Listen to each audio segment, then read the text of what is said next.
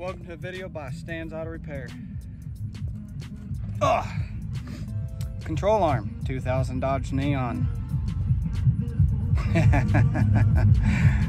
We got a problem. Everybody, there we go.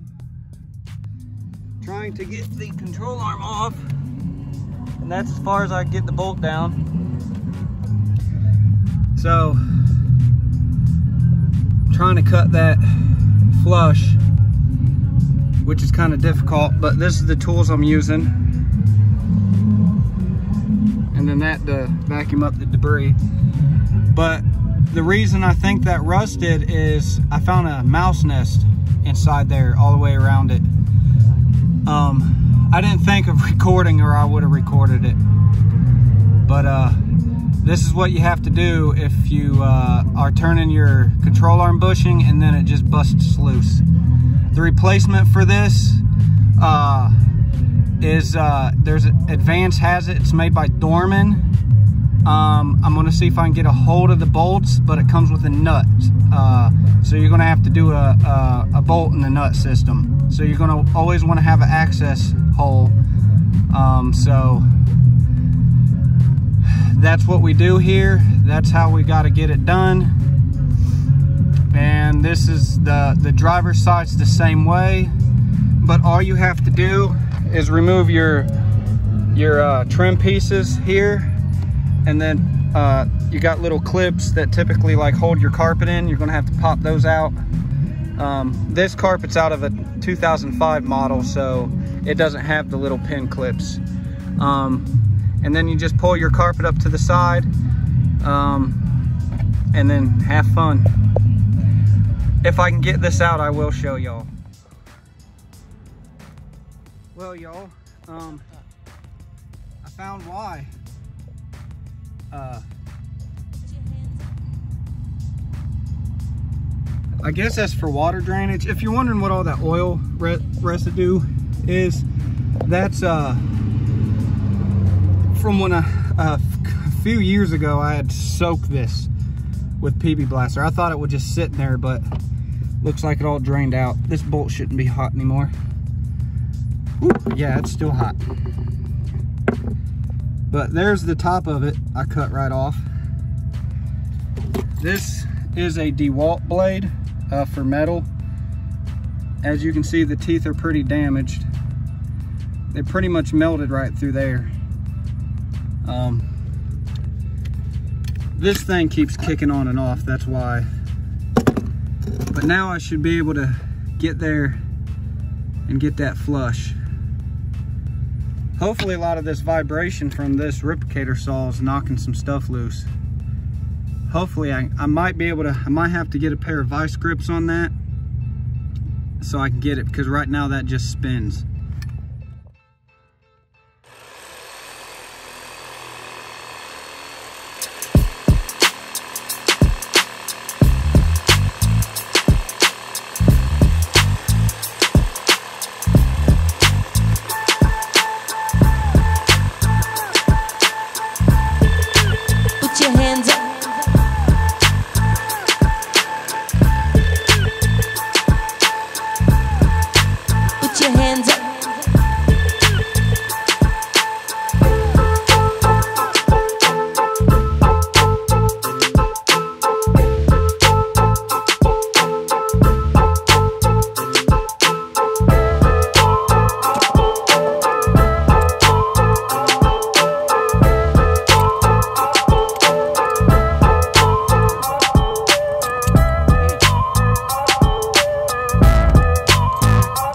This is, if you're a big person, this is going to be kind of difficult.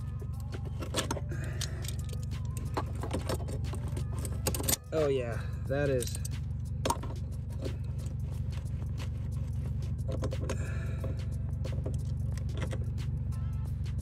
Yeah. Oh, back with the replicator saw. If I had a way to get the camera in here, I would have you all watching, but the problem is there's no metal, except I got my phone recorder on there, because the back of the case is a magnet. So what I'm doing is trying to cut this flesh, because I think this all buildup right here is what's keeping it from going down. Then I'm gonna have to take a pair of vice grips, clamp them around this part right here. That way I can hold it. The replacement. Put the camera where we can see it, buddy. Thank you. I'll try to put the photo of it. This right here is a test that I'm a little doing bit hard-headed. I guess I don't listen. I'm gonna have to get a replacement bolt, which I'm gonna have to go the Dorman route for the aftermarket, and I'll probably get an old license plate or something, smack it, and then drill it, put some sealant around it, and then drill it.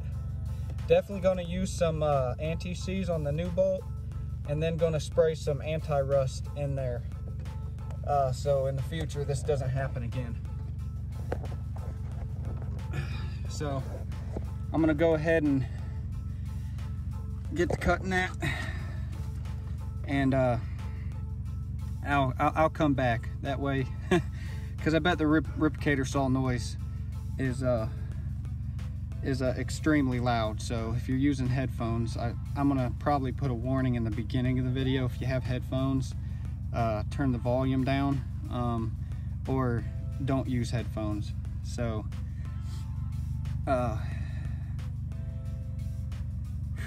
yeah, because basically both control arms, sway bar bushings is going to cost me about $67 shipped from Rock Auto for both new. I'm working on rebuilding the whole front end suspension wise, because, you know, getting ready, this engine's getting ready to go in. I'm going to work on the back suspension, the stabilizer links back there, everything. Probably going to have to reroute the exhaust because, well, the hangers for the muffler rusted out. But I'm going to do work back there. Maybe there's enough metal left where the hanger went that I can, you know, weld a new one up. But I'm going to have to also buy a welder, which isn't too cheap, which isn't too bad. I can get a no gas welder at Harbor Freight for about 150 something, as long as the prices hasn't went up. I ain't been there in a few months, but I'm going to go ahead. I'm going to get right back to this, and I will come right back to y'all as soon as I get somewhere. And this is a darn dang great example. If it's broke, fix it. 100%. Okay, y'all, I'm gonna have to get some more blades before I do the other side, but here's a haha funny Cadillac hubcap on, that's a rim off a PT Cruiser. Man, I really had to put some muscle in it. See what these teeth look like. Yeah, those teeth are shot. Yeah. But that is also some very tough metal. But there y'all go. I got it. Now the question is, can I get that bolt out? About to find out. Man, I wish I could do music while I was, you know, doing this. Nope, I'd get demonetized, which I might, because I forgot to turn the country station off, and I don't know.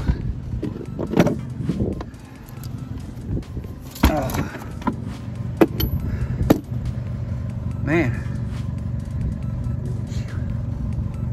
Okay. So I believe it's 7/8. Nope. A bit bigger. Let's try the 15/16. Yep, 15/16. I'm gonna give the old impact here a try first. I think mine's dead. This is my buddy's. I figure why I had it, but ears, people.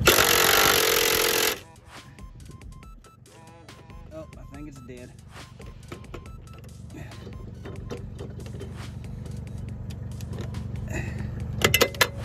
God almighty. Let's check the battery. We're dead.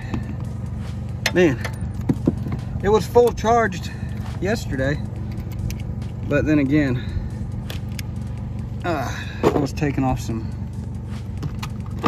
bolts. Yeah, that's definitely not enough juice. Oh, manpower it is. Let me see if I can get y'all braced up in here, possibly. Well, I don't, maybe on the back of the rotor. Let's see. I got y'all hooked up on the back of the rotor.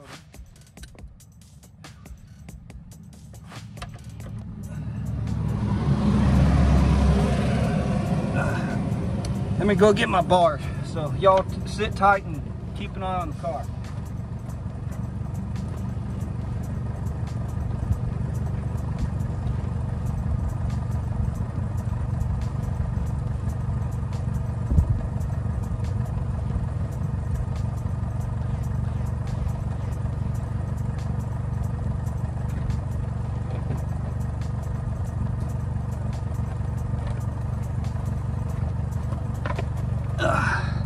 This bad boy, more leverage. Okay.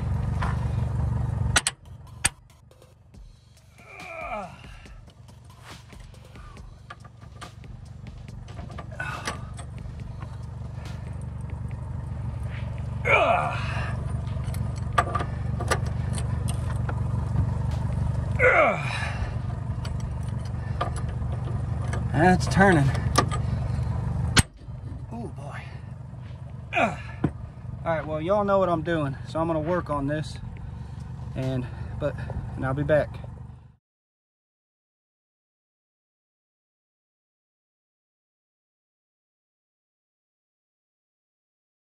All right, peeps, my subscribers, I just checked it out. I'm at 2,997 subscribers. We're like three to four from 3K. I mean, that's what I'm talking about. And I'm just gonna tell you a little bit. When I had this towed over here to my new spot, you know, because I went through going through divorce, whatnot, and you know, my wife kicked me out the house, so I found me a spot. You know, it's all good though. You know, cause the single life, it ain't too bad, cause you know, now I can work on the car and I ain't gotta listen to a woman gripe. But anyways, that's the Bandit PT Cruiser. For any of y'all that, you know, have seen the other videos, that is officially mine. I put a mechanic lien on it because the lady was not willing to pay me for the work I did to get it started. So my method worked. Cut the tip off, vice grip that bad boy so it wouldn't turn. Used a half inch breaker bar with my big boy bar. Then busted out once it got loose, you know, where I could kind of had to use that a little bit on that bad boy. But I got her out. I got that bad boy out. Look at that. Man, look at that. That is crazy, y'all. But that's what the North does to these cars. This car is from Ohio.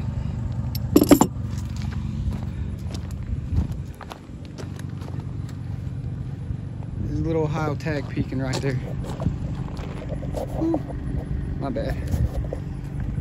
But yeah, 05 trunk, you know, they didn't make SXTs in 2000. 05 seats. I just 05 carpet. I just been slowly, eventually I'll get the 2005 seats in the back. These seats are way more comfortable than what was in there. But then I had to get my pickle fork to help wig it out, to get it out. But there you go. It's a lot of effort to get this out. Some people say torch it. I mean, you could try torching it, but if you look real close, let me focus. See that right there at the top? That's not debris from me cutting it. That's the rust. And as I was getting this out, you could hear it in there popping. Boop, boop, boop. So, had to use my Ripplicator saw. And this, I gave up on this. But there's the one piece to it. Oh. And I don't know if it's hot. There's the other piece. Now I know when I do the driver's side to cut. Big opening. But wonder if I can get this out now. Oh no, that's like in there now. The new bolt, you know what? If that's too big, and the new bolt might fit through there, and then I can put the nut on top of it. I'll let y'all know in like a little short part too if that works once I get the bolt. But now since I got that out, I'm gonna call my friendly Advanced Auto Parts in Seymour, Tennessee, and I'm gonna see if they have that Dorman product and if they can order it, because I can't get it through Dodge. If not, I got the bolt numbers for the size, and GM still sells them. So I can go to GM, get a bolt, find a nut that works, get a thick washer, whatnot, and get this bad boy on there. Because honestly, that right there, that bolt right there would have mechanically totaled this car, because you can't get a replacement. But see, I don't give up. I did give up on the Thunderbird though, because there was I need a wheel bearing and couldn't get it. Could not get it. There's a couple other parts that I needed for the engine, could not get them. The only option I had on that Thunderbird was to supercharge it, and that was like $6,000. And then the transmission decided to lose overdrive in the fourth gear. So it went, I got a title loan on it, got money, then gave it to the title loan place. You know, quick way to make a buck, because nobody was going to buy that car. And I got more for it than I would have got scrap. And then they sent it off to an auction. I mean, somebody could have bought it for parts. But anyways, I'm rambling a little bit. That's how you get that bad boy out. Thank you for watching. If you are not a subscriber, as 98% of you are not subscribers, hit that subscribe button. That's all I ask. You don't have to hit the bell. You know, you could like the video if you want to. You could possibly leave a comment. But most of all, subscribe. Hitting that subscribe button helps me be able to do a project like this that I want to do, that a lot of people tell me is stupid because it's a 2000 Neon. You know, it's a shit box. And I say, hold on a second. That's a shit box. PT Cruisers are shit boxes. Not really, you know. I mean, because look, it's rusting on the inside of the car. But then again, this is a 2000, 21 years old. And it's been sitting, and it was sitting, you know, in a yard for like 4 years. So, and it became a storage. I've cleaned most of it out. I took a lot of the stuff in here that was in here and threw it in the trash. But, you know, I couldn't get a owner's manual. What is that? Oh, that's part number and numbers for a throttle cable for dealers in Indiana and Virginia. So I got a 2001 owner's manual, same car. Anyways, subscribe. If it's broke, fix it. And I'll put the part number down in the description for the bolt and the nut. And if I can't get that, the next video I'll have of putting this together, putting a new control arm on it, whatever I got to get this done, I will let y'all know. I will.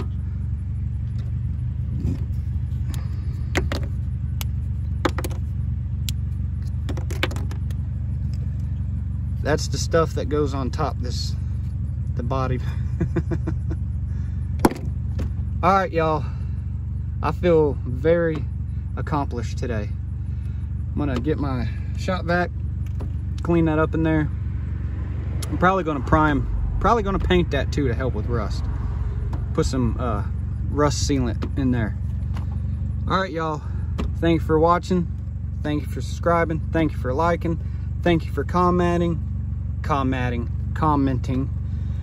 And I'll see y'all in the next video. And remember, if it's broke, fix it.